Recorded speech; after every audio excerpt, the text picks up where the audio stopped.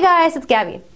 It's common knowledge that ants have very complex societies, but did you know that some ants are masters at warfare? Ants will place the expendable worker ants at the front lines and let them charge through enemy territory. The small and weak ants are sacrificed, and then the heavy hitters come through and annihilate whatever's left of their enemy. If they succeed in taking over a territory, they'll kill all survivors and take all the loot. All's fair in love and war for ants too.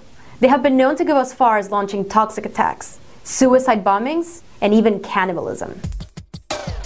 During World War II, Bicycle, the playing card company, manufactured playing cards for the prisoners of war. They would send them as gifts to American POWs in German camps. However, the cards had hidden information to help the prisoners escape. When the cards got wet, they peeled apart and they revealed sections of a map. When the whole map was finally assembled, it revealed escape routes so that the POWs could flee the German camps.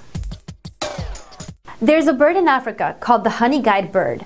It has a special call that it uses only to communicate with humans. The Maasai people in Africa have learned how to communicate with this bird to search for honeycombs. The bird guides the Maasai to a tree with a hidden bee's nest. Once the bird successfully leads the Maasai to the tree, it expects them to pay him back with a chunk of the honeycomb. If the bird doesn't get its treat, the next time it will purposefully lead the Maasai to lions and other deadly predators. Anyway guys, thanks for watching. Let us know in the comments, what's the last place that you'd want the honey-guide bird to take you to? The bird guides the Maasai to a tree.